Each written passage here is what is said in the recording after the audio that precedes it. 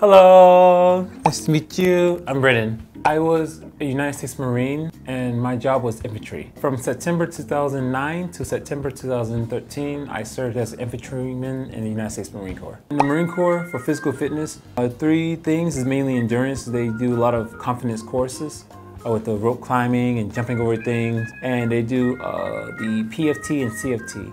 PFT is physical fitness test, where in Marine Corps you have to run 3 miles and do pull-ups and crunches or sit-ups.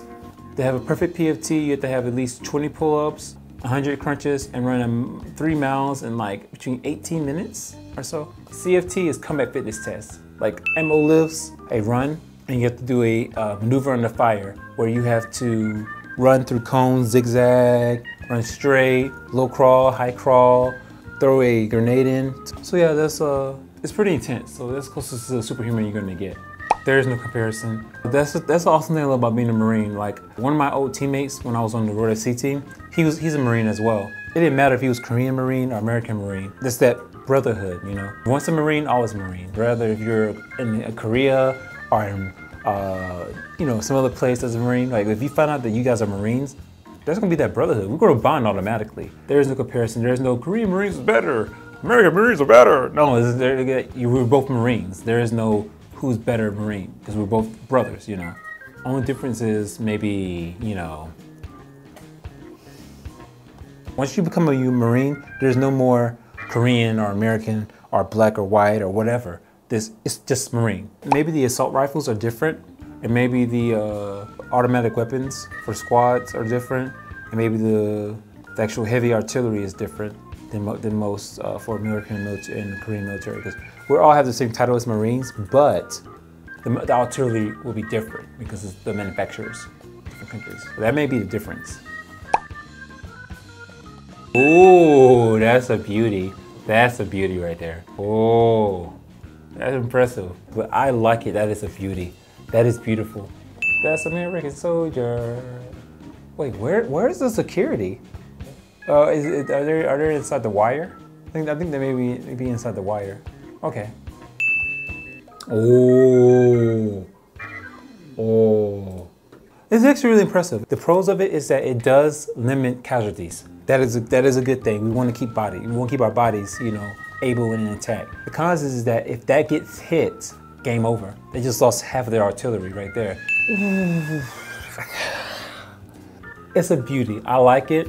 Pros is that like if you're able to, like, if you need to fire it over the wall, the buttstock is collapsible, so that's good. And you're able to carry it or put it in a bag. That's good. The cons are if the buttstock is collapsible, it covers over certain buttons. So the collapsible buttstock is convenient, but then again, if it comes off, then it can definitely be a result in wasting rounds. I like it. I definitely wish I had that. The Korean weapons I like because one, it folds down. It's more secure, I think, than the American weapons. So Korean weapons can strap them down and it's good support, right? Doesn't allow it to be bounced. If the weapon is loaded, if it bounces, there is a possible chance for a misfire, which can result in injuries. So that's why I'm more disappointed in the US military, because they know the weapons aren't built like Korean weapons. So it is a high likely chance that if the weapon is moving around, the weapon gets switched from safety to semi-automatic, 3-round burst. So if the weapon's bouncing around, that gets switched to 3-round burst. That's one mistake.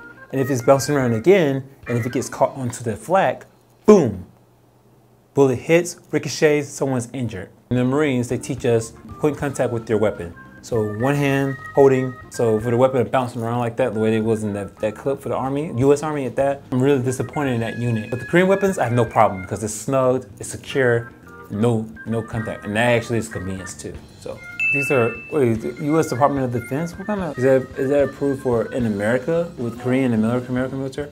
That's actually really nice, because like I guess the way it's designed, it is good for like just manual labor. For manual labor, I can see that it is convenient because it helps with the decrease of blisters from lifting and shuffling. So those gloves, it is a convenience. Oh yeah, that's from Marine Corps. And he's a Lance Corporal. Lance Corporal, those gloves, I hated those gloves when I was in. I remember those gloves. Those gloves were like leathery, and it was just really inconvenient, and it just hurt. So.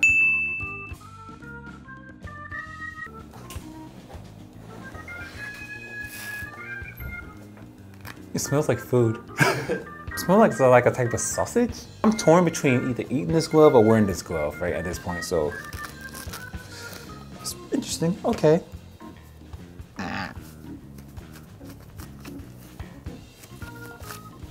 This is convenient for manual labor. Like I said, it is convenient. And this here, actually, this will actually protect from blisters coming onto the hand as well, which is good. These are definitely perfect for using for manual labor. The reason why I say they're not good for like using like for firing weapons or anything, because if something happens and like something hot hits, whatever, this here will actually burn into your skin. And it's really, really, really painful. So yeah.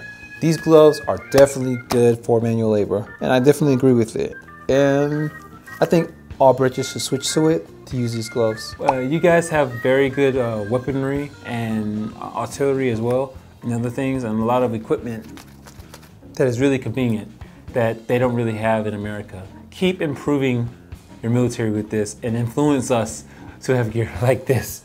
If you like this video, make sure you comment below. Be sure to like, comment, subscribe, and I'll see you guys soon. Bye! I like these gloves.